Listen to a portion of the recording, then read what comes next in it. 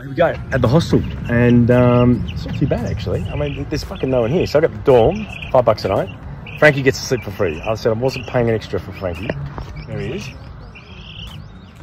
I was looking at those little houses, but they're fucking $44 a night. I'm like, $44 a night?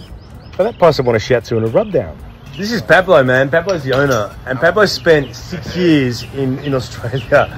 So finally he's got someone giving him some shit.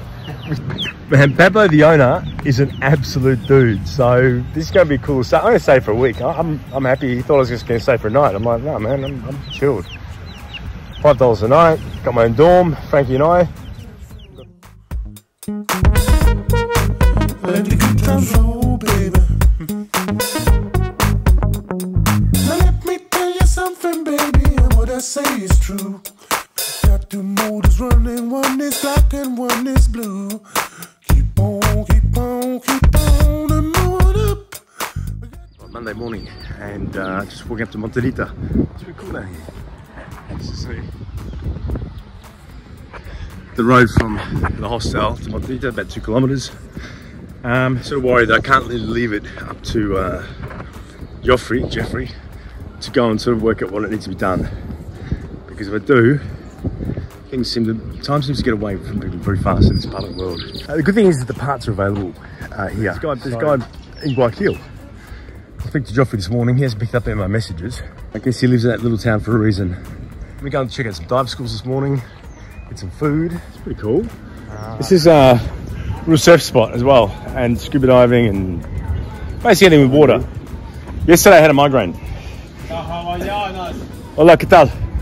And I get them maybe once or twice a year. I'm always with stress. The thing is I don't feel very stressed. And sure enough, anyway, Frankie started kicking off at 5:30 as he does. Yesterday was as close as he's come to, I think, to death. Certainly by my hand. Inge took him for me because I couldn't cope. My daughter used to have reflux, and her mother had a hard time coping with it. So I was the only person in the whole world who could calm my daughter down, which is ironic, isn't it?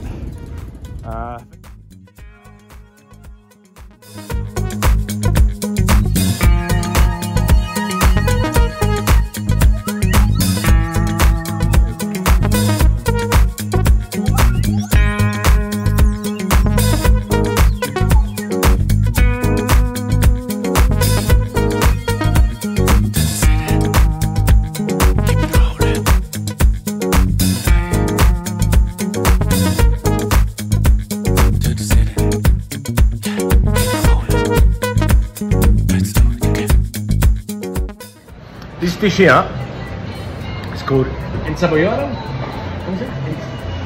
What is it? Encebollado.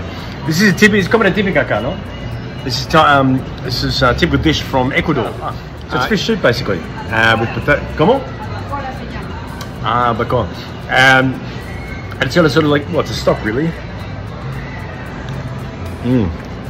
Oh yeah. And inside is fish.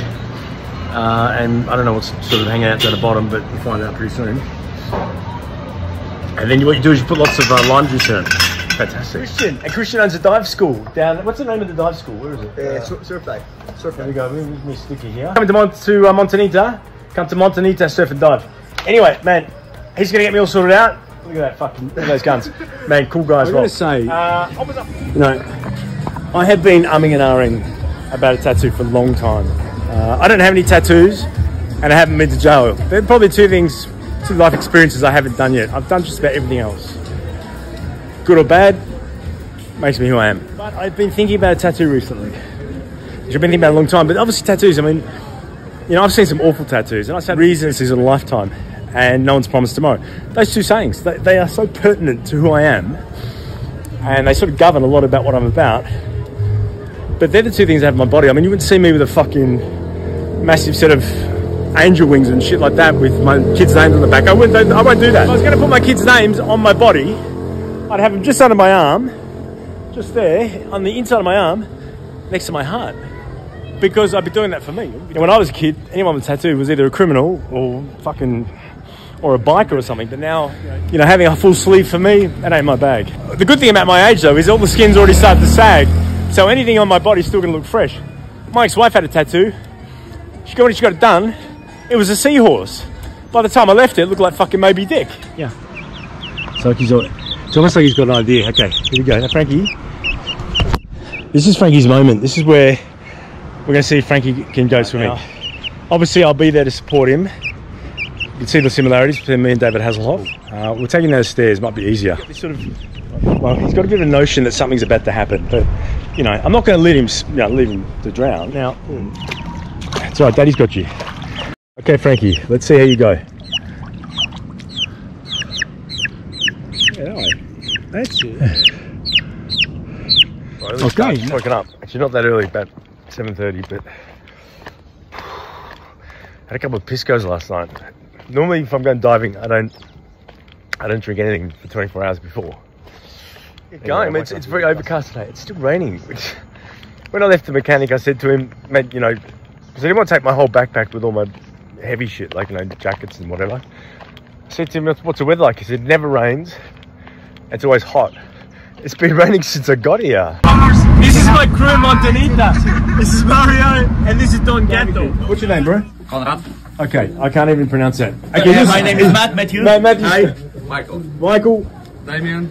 And these guys are all from Poland, man, so I fucking love the Poles. They're great, good people. I'm glad they're not Russian. Matt, what's your business called? I am hand-to-hand combat instructor. Hand-to-hand combat instructor, so we're going to arm wrestle later on. Yeah, why it's not? fucking pretty big, actually. It's Polish. Water, maybe, yeah. It's Polish, so it's pretty fucking strong. This is the crew, this is Marcelo, this is the boys. Come on, Gemma. Come on, Gemma. And Victor, alright, man. These are the guys. We've got Don Gatto over here, Mario. Boys, what's it, Michael? I still can't say your name, man, but that's cool. Damien. This is a good crew, man. This is a good crew. Victor, no? Why not? Dive instructor Victor. There's boat. And there is the smelly sea lions.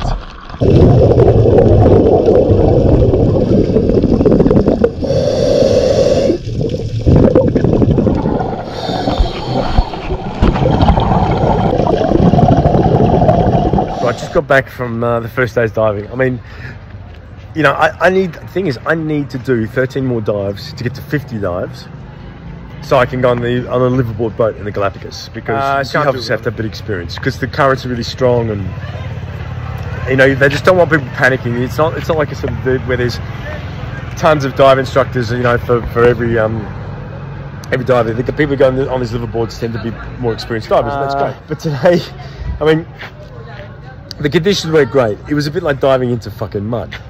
Hungry and tired, so it's been a long day. It seemed like, good thing is that Inge's got Frankie, so I don't have to listen to him chirping, you know, for the next fucking 5 hours. This guy is a legend. So he's just he was taking me out to get the car. We're going to take it to the mechanic. Check it out, man. You can tell what Mario does. Mario's very kind of him to do this, because it's you know, it's fucking 70 kilometers there, 80 kilometers back. It's a long way, so gracias, Mario.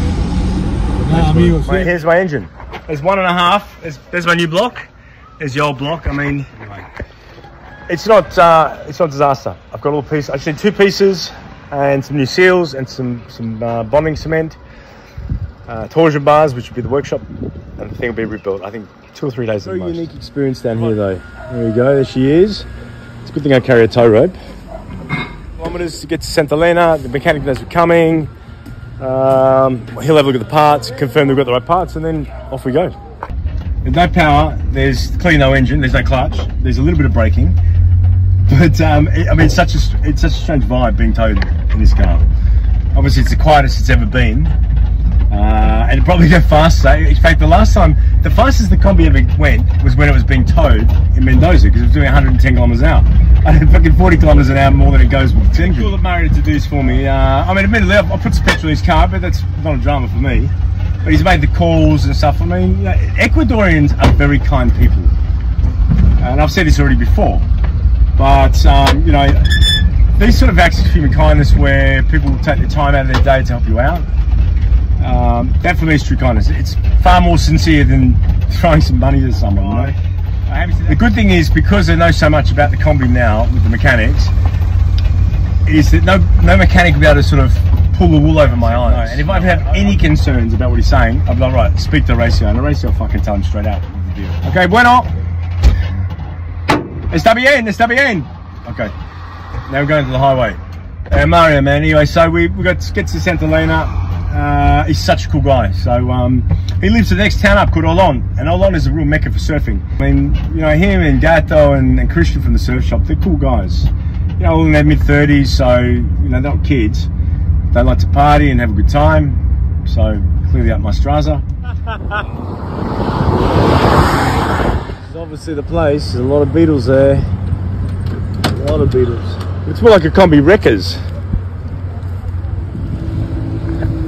I'm having flashbacks from Mendoza at the Kombi graveyard. I'm trying to work out where we can actually work because there's so much shit everywhere. Hola, ¿qué tal? Here we go, these are the mechanics. Adrian, and this is... All hair. All hair. All hair, like Olga. Olga. Okay, and check this out, this is where I am. All video. Right, I'm in the right place. They've just spoken to Hori. Everything's going to be okay. Tengo mucho confianza para ti. Yeah, but yeah. Don't cut the roof off mine yet, man. Okay. Let's hope my Kombi doesn't end up looking like this. Holy fuck. There's a Kombi under this, under here somewhere, a Safari Jeep. Jesus. Okay. Good thing is I'm gonna get a couple of bits on the Kombi anyway, so this is good.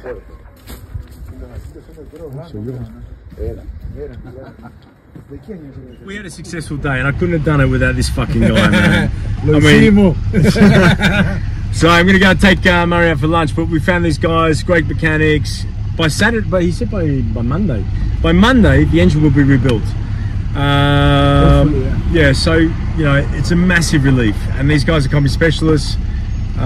So I don't feel like I need to work with them. In fact, they were a bit reluctant for that, but we are putting in a couple of upgraded parts, which will give me a little bit more oil pressure and stuff. So slightly more expensive than I wanted to spend, but it is what it is. But thank God I got that block. Without that block, I would have been in a lot of trouble.